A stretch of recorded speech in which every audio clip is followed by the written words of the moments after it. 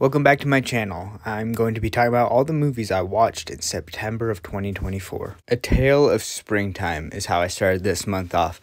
Now, this movie, it's actually labeled as a comedy and a romance, which feels just completely off. That's not at all what it is. It's very much just a simple slice of life movie.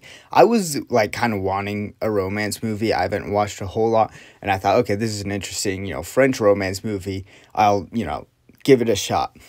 It was not much of a romance at all. It's very much a slice of life. It's focused on the friendship of these two girls. And once I figured out really what the movie was going for, I got pretty into it, and I found it quite interesting and just satisfying just to watch it play out.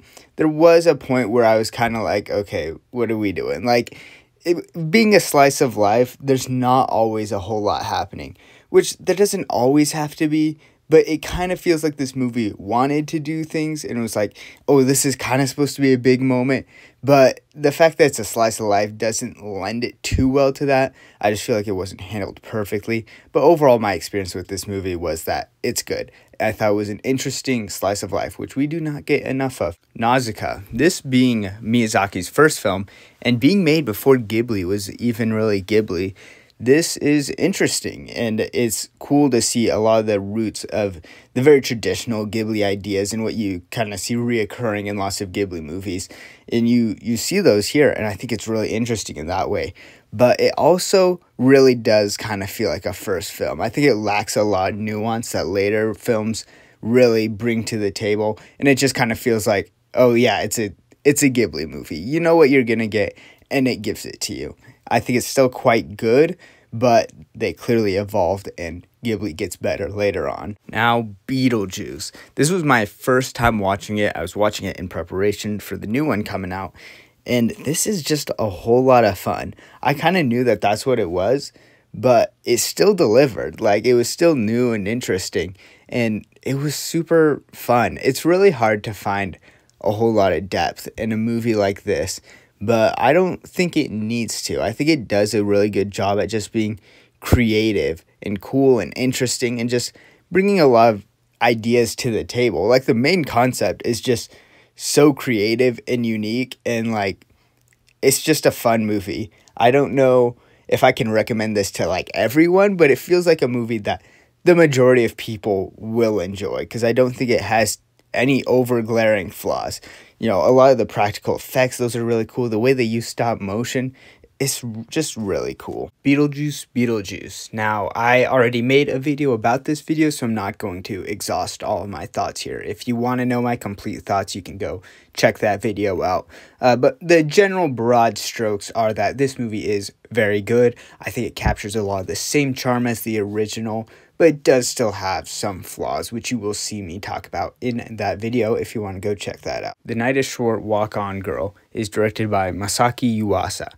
Now, Yuasa is actually my favorite anime director ever. Most notably, he directed Ping Pong the Animation, which I feel like is one of the greatest works of fiction ever. I absolutely love it. You have to give it a watch. But anyways, like a lot of his stuff, he has a very unique art style, and it's been different for like pretty much all of his works that I've seen. This one actually shares the art style of Tatami Galaxy, which I have actually not seen. I really should, but it's still super unique. All the visuals are really interesting and surreal. This movie is very direct with its themes. Like, they kind of hit you over the head with it, but I quite like that, because even though the themes are direct, it's like, okay, I know what this movie's trying to tell me through its themes, but then how it does it, you really get to pick apart through all the weird and interesting ways they do it. This movie is overall actually like a slice of life, but it does it in such unique and weird and fantastical ways. It's just really cool, and it's a really fun experience. Super artistic. I absolutely loved it. The Wind Rises is a very obviously personal story for Miyazaki. His original intention, well, he's said this a lot of times, but he was like, this is going to be my one last final film because I feel it's really important for me to tell this story. And you can really feel like that comes through here. There's the obvious connection where, of course, we know Miyazaki has such a strong love for aircraft and airplanes and, that whole thing. But it's also just a movie about creation and love and passion, and it's very powerful in that way. It very much feels like Miyazaki just put all those emotions into this movie, and this movie, delivers those right to the viewer, and it does it in a very, very well done way with a very well-told story and beautiful animation. I don't know if I really have any strong complaints. I would say that there's maybe some things in the plot where I'm like, oh, that could have been cleaned up. But it's overall really hard to critique when this movie is just so powerful. Then I watched Top Gun. Now, this was pretty much exactly what I expected it to be. I've heard over and over that this is like the quintessential 80s movie. That's what I hear, all the time.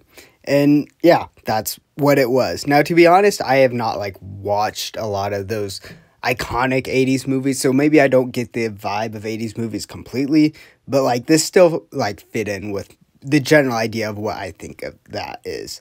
Honestly, it might help that I don't know 80s movies as well, because it made it feel a bit more unique. Probably I did think it had a fair amount of personality and everything, but overall, yeah, Top Gun is kind of forgettable.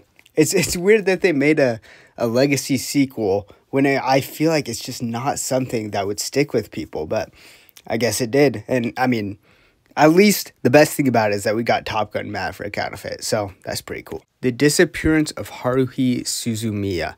I've already seen this movie forever ago. This is during the time when I watched a crap ton of anime, and I pretty much just went through them and didn't digest them really all too much. So I didn't remember a whole lot.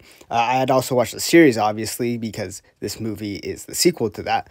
The series is pretty good. I enjoy it. I think it's quite fun and silly. And yeah, I don't know what else to say other than I enjoy it. I'm not going to recommend it to other people because it's not too incredible, but it does do a great job at setting up this movie, because this movie adds a lot more complexity and emotion to it that only works because of the setup it had.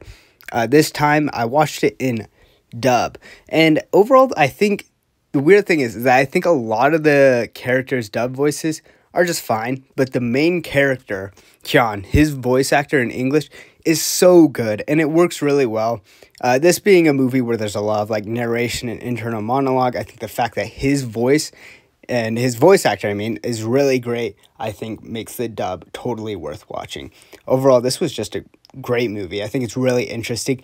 So hard to tell people to watch this because they have to watch the series. And again, that's a hard thing to recommend, but it's still good. And that's everything I watched. You can go ahead and tell me your thoughts on these movies and on this video down in the comments. I do also want to say is no, I did not watch The Wild Robot this month. I'm waiting to watch it with someone, so I'm going to watch it in the next week or two. But anyways, remember to save the blobfish, and I'll see you guys next time. Bye.